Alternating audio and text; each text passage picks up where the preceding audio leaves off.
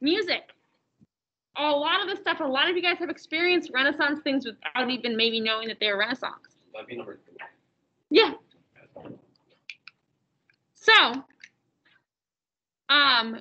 let's think about a little bit more about the Renaissance specifically. So, although this is a time period where we're seeing new interests, we're seeing this era as a time of rebirth. We're seeing a changing worldview, right? We have this interest in Greece and Rome, and I mentioned, right?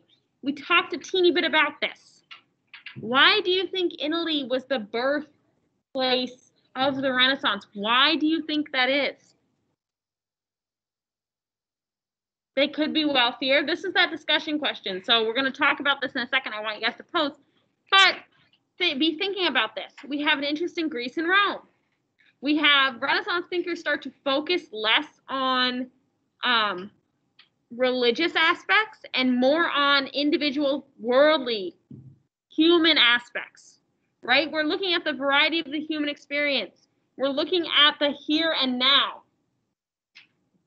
This is all Renaissance.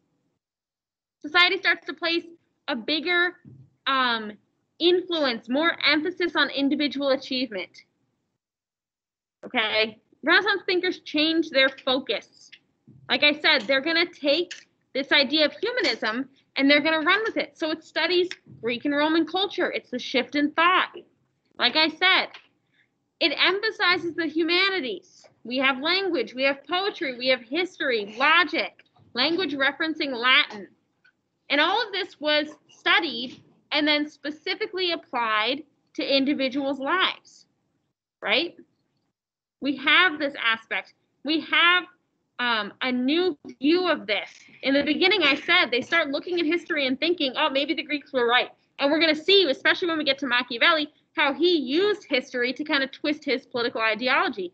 We're going to get there. Not today, but we are going to get there. But it's a new view here. The video talked a little bit about Francesco Petrarch. He is covered in the video, like I said. He's from Florence. So he is Florentine. He's a very early humanist. He helped spark that interest for the regenerated works of a lot of Greek and Roman artists, writers. Specifically Cicero. This guy has a lot of emphasis on Roman legal thinking. He is a Roman counselor, and a lot of his ideology and a lot of his writing upholds Roman Republic principles. We also have Homer. Anybody know who Homer is? Simpson. No. Close? Very close. He's a poet. He is a poet. He wrote 2 really, really important books. He wrote more than that, but 2 of them are well known today. Anybody give me one of those books?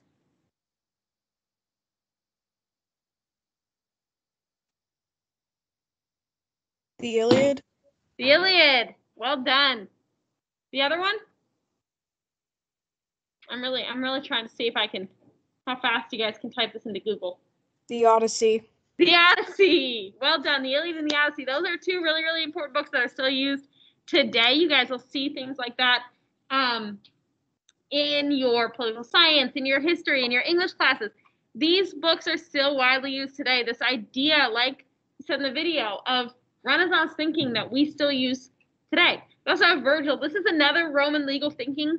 He wrote a lot about politics, but he is another one that Francesco Petrarch is involved in these guys becoming more popular. Their writings become more widespread. Other humanists grab onto this idea and run with it.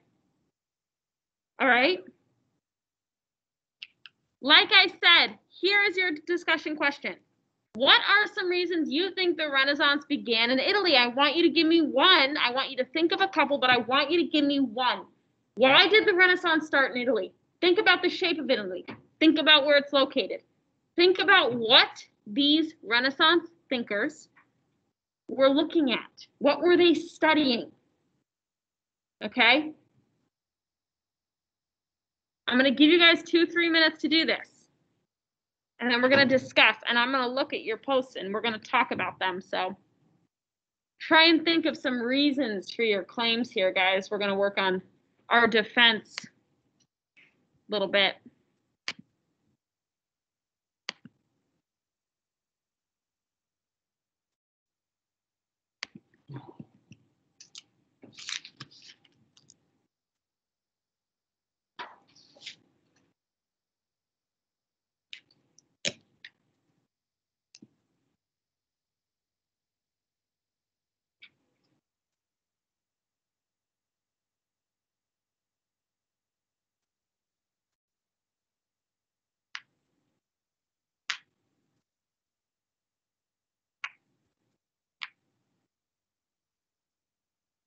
Where are we putting in these answers at?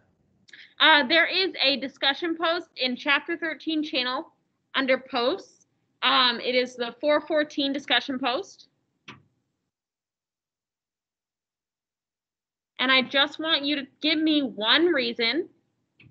Think of a couple, but give me one as to why you think the Renaissance began in Italy. And like I said, guys, location is big. Location paired with what they're studying is a big one. It won't let me open my hidden channels. Jake, your Microsoft Teams really doesn't like you very much these days. That's okay, Jake. You can just be a sharer. You can share. All right.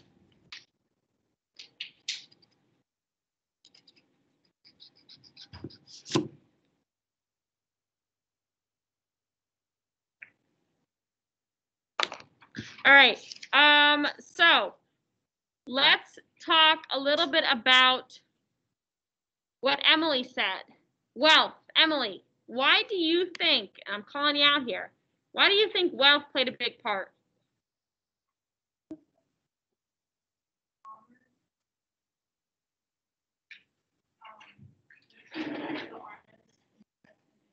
Right.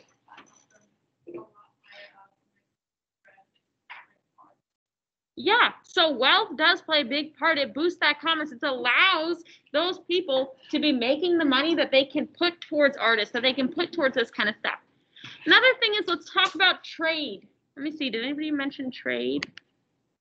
Before I go any further, Jake, what were you going to say? About wealth, power, and having churches. Yeah, okay, churches is a big one. But let's talk a teeny bit about trade. What's the shape of Italy? Who? Kicked. No, I'm just kidding. That used to be, I don't know if they still do that, but that used to be a joke when I was in middle school. If you were on Xbox, you'd say, what's the shape of Italy? And you'd say boot, and they boot you out of the chat. It's very, very embarrassing. I'm not going to say who got by that, but some people did get got by that quite a bit. But a boot, it's in the ocean, right? It's kind of surrounded by water. So we have a lot of trade being able to move in and out of Italy. Okay? So that trade is going to bring in that wealthy merchant class. It's going to bring in funds for the area. It's a big aspect. It makes that wealth a little bit more solitary. Or that's not the word I'm looking for. I'm looking for, it allows it to be a little bit more solidified with all of that trade coming through. The other aspect that I want to look at is churches, and this is a big one, okay? We have interest in Rome. We have the Catholic Church. So the Catholic Church is a big patron. They're a good patron too. Okay, we talked about a lot of that religious art. The church is going to help fund a lot of these artists. The painting of the Sistine Chapel, that's a big aspect of art today that we still look at, okay? Another thing I want to look at is the location of Italy.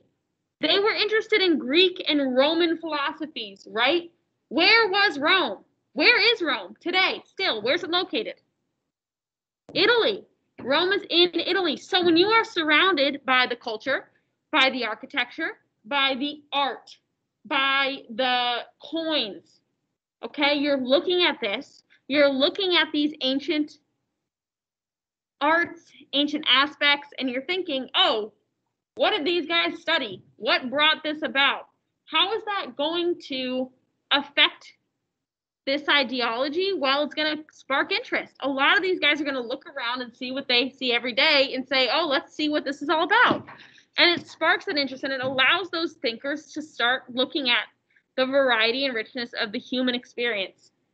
And that is a huge aspect of why Italy is the heart there. And then when we look back at trade, trade is both going to impact the wealth and also going to spread the Renaissance, right? When we looked at the Mongols and we looked at the Silk Road, we saw how a lot of ideas spread through that trade.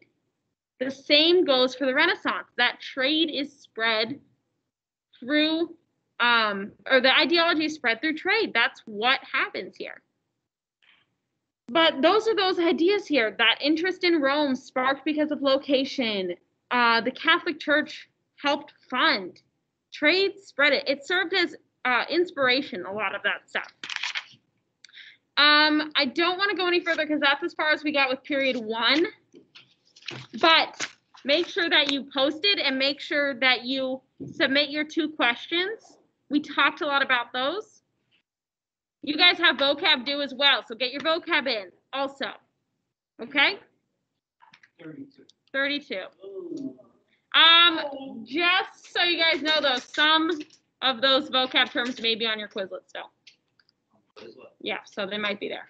I'm sure there's a quiz with all that I can just go and copy and paste. Probably. You can't. You have to do it in your own. I'm messing. Oh, Don't be messing. Don't be playing with my emotions. all right. I will Even stop when the we had recording. option, I